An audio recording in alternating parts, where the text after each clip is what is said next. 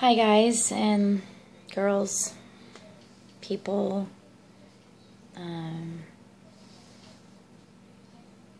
people from not Earth or this frequency or domain. Welcome, because I never know who all is watching, so hopefully it's everybody who, it's not just limited to us old Earthlings. Today is January 9th. It's my good friend Marie Bramham Lee's birthday. I've known her since she was 5, so shout out to Marie. Happy birthday. I love you. So my last video was about my dog.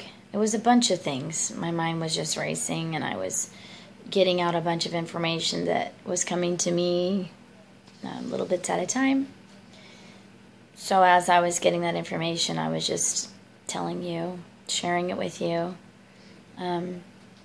First of all, before I forget, I wanted to thank each and every one of you for watching the video. And if you're subscribed, I appreciate my subscribers very, very much. And if you're not a subscriber, please subscribe. It would help me out a lot, because to monetize this at all, I have to get, like, I think it says 10,000 subscribers. So I have high hopes of that. I have 27 right now. It's my lucky number. Hopefully it'll be like 27,000 in a couple months. So if you wouldn't mind liking and subscribing and sharing with your social media, friends and family, I would really appreciate it. So thank you. First of all, before I forget, because sometimes when I'm getting thoughts and things coming into my head, I'm kind of all over the place with little bits of information of all sorts. So this channel is mainly about my evolution, your evolution. It's about evolution of self and the collective. Because when I evolve, you evolve, and when you evolve, I evolve. So everybody who's evolving in a positive way is helping the collective evolve. It's helping all of us. So thank you for everybody for keeping in the heart, being loving, forgiving, patient, all of those good things that are essential to our evolution as human beings.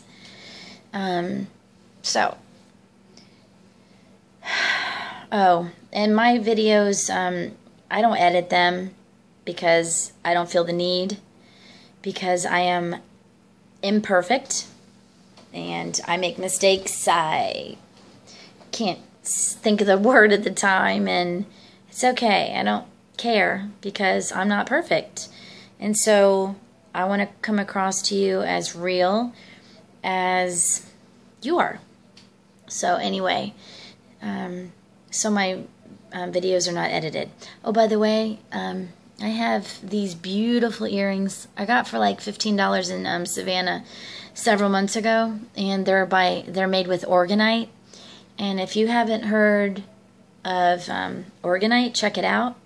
It has great properties, and I learned about it through a Facebook friend who had sent me a private message about organite, and I was like, what is this? And it's pretty amazing. It's like my favorite thing, and you can make organite, and I don't like this part, but oh well, that's me. Anyway, the more I get in shape, this little chicken stuff will go away. So it is what it is. I haven't been even eating healthy lately, and I've just been kind of surviving on healthy junk food, if you want to call it that. Healthy junk food meaning like organic ice cream, food that's either GMO free or organic, but it's still unhealthy, But it's better than GMO or high fructose or trans fat. But still, bottom line, I haven't been eating healthy. Because I was talking about, I have a weight loss idea plan, and so I figured once, when the holidays were over and everything, holiday-wise, and now my anniversary is coming up on the 11th, my 3-year anniversary with my husband, Ronald. And he actually has a channel too called The Ronald Show 2011, I believe. And we also have videos together on his channel before I decided to passionately share with you my trials and tribulations of life, evolution, and just stuff in general. So someone could find something that resonated with what I'm saying in their lives. And ultimately, that's why I have this channel, is to let you all know that you're not alone.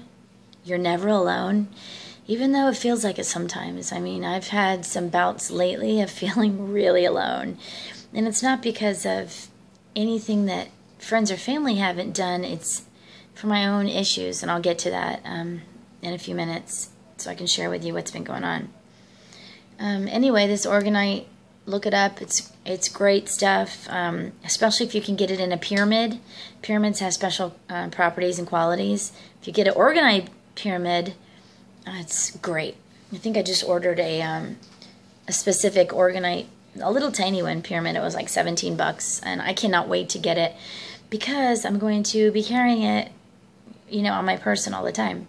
I also have some special like stones on me, gems and stuff, and quartz and stuff, and I keep them in my pocket.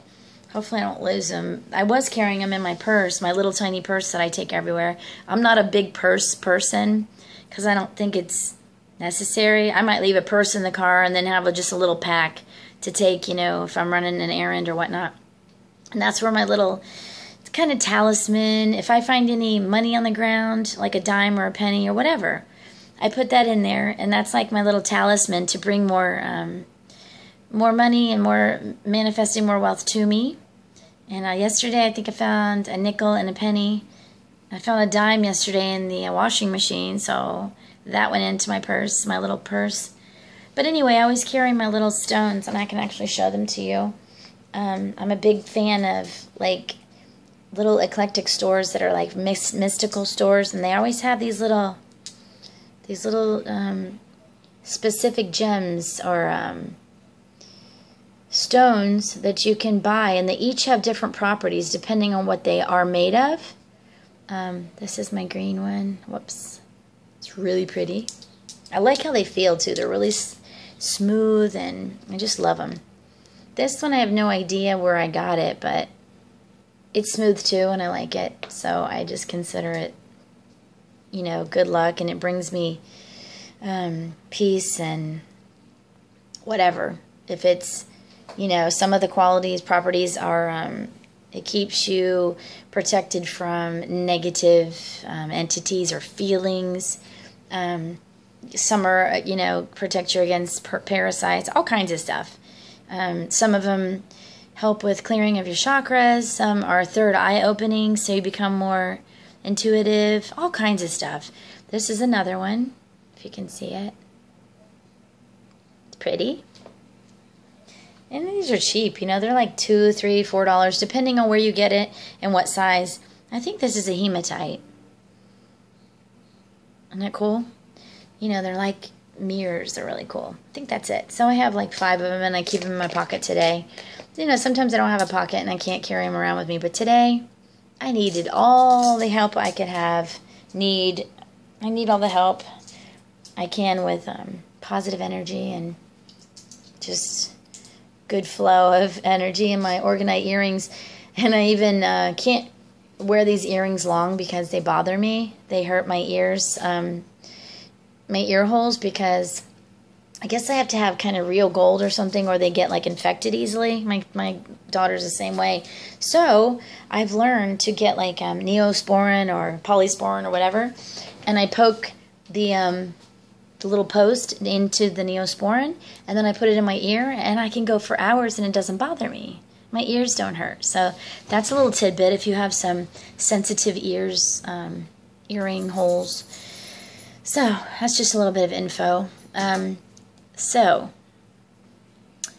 I also have a Patreon channel, and I haven't done much with it, but once I get some subscribers to that, I'm going to have more in-depth, you know, information for you guys, and so I'm just waiting to get that done. I have a lot of stuff on my plate right now, and little by little I'm getting it done.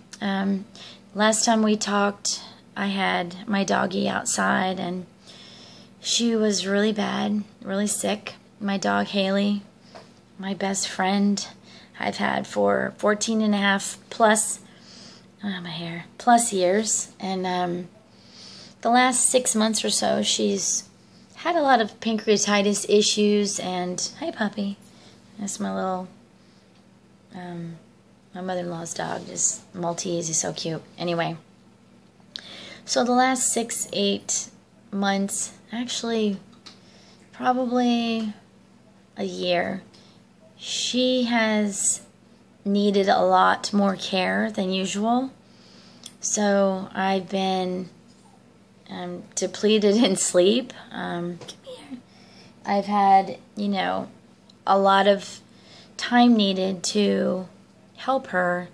You know, if she was sick, if she had to go out a lot. You know, I made her the priority. I used to take her in Denver when we lived there. I took her in her stroller. She has a stroller that's a baby stroller because they're made better. And I had a dog stroller, and it was really flimsy and small, and she couldn't lay down in it. So I got this dog stroller for half price. It was like $12.50 at one of those mutt stores, or it's a thrift store, and you buy a little $5 wooden nickel, and on Saturdays I think it's like half price everything in the store. So I got her that a couple years ago. But anyway, I used to take her for walks in her stroller because she didn't want to walk a lot, and she would do like little bursts of chasing this giant soft BMO frisbee type thing, and she would play monkey in the middle and with my husband and I, and she just loved it. She would play to exhaustion, and she'd take a break, and she'd get cool if it was summer, and then a few minutes later she'd be up again chasing it.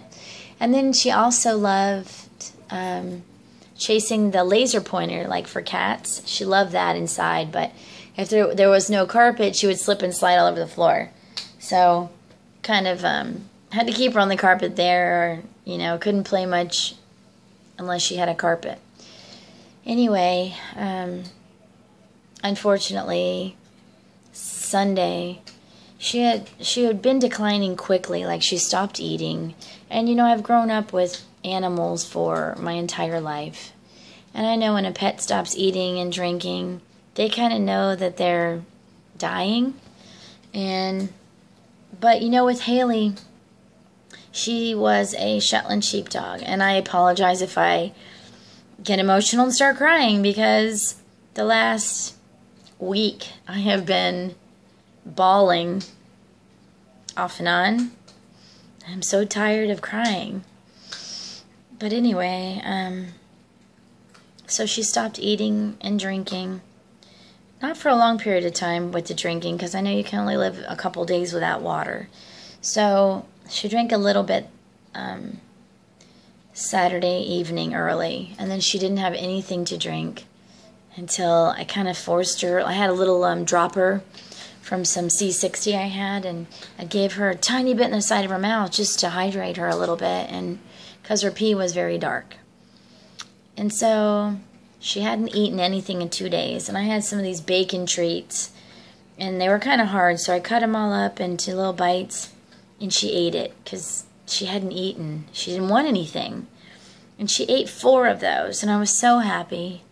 And Haley bounced back. Every time she's been ill, you know, with pancreatitis or whatever, she would bounce back.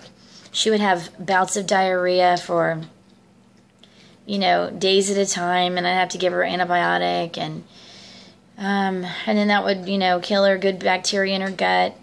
And then, you know, I'd give her silver water to help, and I would give her, she loved having probiotic pills. She would, like, eat it like it was candy to us.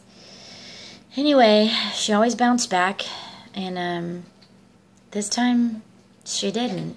She got where she was sleeping a lot, and she got up the other day, and she kind of lost her balance. And the way she was walking, I was thinking, there's something neurological going on. She either had a stroke or something happened to her. And so I had to hold her up, so she could drink, and she'd, try to walk, and then all of a sudden her legs would fall out from underneath her, and it was really sad. And then I thought, is it because she's just super weak from having not eaten or drink? And so, I still thought that there might be hope after she ate Sunday morning of 4 of those little baby treats, dog treats, and she did drink a little bit. And my Haley loved to go outside. She loved to be outside. And when she was sick, or not even sick, but when she was sick, she just wanted to keep going outside. And she wanted to, I apologize, sorry. So she wanted to go outside, and, when it was really cold, and I thought, I can't let her go outside when it's freezing like this. So I said, as soon as it gets warm, I'm going to, warmer, I'm going to take her out. I took her out a couple times for hours when it was kind of chilly, and held her on my lap, on my chair for hours, and she actually fell asleep in my lap, which was so amazing because Haley was not a lap dog. She didn't like to be held much, and yet she was independent that way, but in another way she was dependent because she always wanted to be where I was. So, she was a very independent puppy. And anyway, so I took her out, and Sunday, after a while, she couldn't even stand up, and she just laid there, sleeping, kind of in and out of consciousness maybe. And it was heartbreaking. And I knew that the time was drawing near, that I needed to do something, but I was just devastated. I didn't know what I was going to do. It was Sunday afternoon around 4. And so this kind lady next door, she came over and she said, Banfield has, they're able to take her and they charge a certain amount. And she asked me if I wanted her to call, and I said, sure. And they, go through the process. And so my only dilemma was, Haley hated going to the vet. So my dilemma was, if she's not suffering, I wanted her to pass quickly and peacefully without having to take her to the vet. And yet it was Sunday. So if she would have gotten really bad and started being in a lot of pain, in that time overnight on Sunday, I didn't want her to go through that and suffer. So I had to make the most difficult decision to take her to Banfield. And I tell you, I was a mess. I was bawling. My daughter took me. My daughter was like in 2nd grade, I think, when we got Haley. And so it was really emotional for her because she just lost Haley's non-biological sister last year to cancer. So, I'm telling you, anybody who loses a family member, it's a pet, who is a family member, I'm with you. I know how it feels, and it's hell. Sorry. It's hell. Knowing that I'm the one who had to ultimately make that choice to not let her suffer. And I don't believe she was suffering at all. But what kind of quality of life?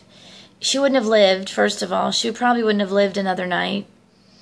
And she was fading fast. So, we made the difficult decision to, they took her and they put in this little catheter. It's a hub, so when they put the medicine in to go to sleep, then they put the medicine in to make her pass away. And they brought her back, and she seemed so alert and awake. But when they took her in, she was kind of out of it. And I felt so bad because I knew that probably hurt to put the little catheter in her, and I knew she hated the vet. But I'm a wimp, and I've never been able to even be in the room when she had a vet appointment because I just couldn't handle it. I'm a wimp that way. Even though I went to CMA school, I realized that wasn't for me. Anywho, so then I had that decision of, do I say goodbye? Like, I had said goodbye to Haley, probably for 50 times, and we had our goodbyes, and I told her how much I loved her so many times. But in the final moment, you know, they put the little hub in her and they had it wrapped, so whenever I was ready and we were ready to say goodbye, then all they had to do was have her lay down and give her the meds. And this is difficult for me because I had a choice either to be there when they did it or to leave while she was alive. And I'm feeling really guilty because I told her goodbye, and in my mind, I wanted to leave her. In my mind, how I saw her was alive. I couldn't. In the moment, I couldn't watch her die in front of me at my hands, at my, my decision. And so I told her goodbye, and she looked at me, and as I was going out, I know they gave her the meds to make her fall asleep, and it was instant. So there was probably 30 seconds there where I feel guilty that like I should have stayed, but I mentally couldn't. I wanted to be there and see her at her last, being alive. And I feel bad for that because I wasn't there with her the last 30 seconds when they gave her medicine to put her to sleep. But I know I have to forgive myself because that's what I did in the moment for me to cope. And I've apologized to Haley and told her I was sorry. Anyway, I just wanted to let you know that this video is dedicated to Haley's Comet 5, which is her AKC name. And my Haley, my sweet, never ever a problem dog. She's never been a problem. She's been like the best dog I could have ever had. And I'm done. Like, I don't think I could ever have another pet because I can't go through that pain again. I'm still feeling it, and it's only been since Sunday, and today's Tuesday.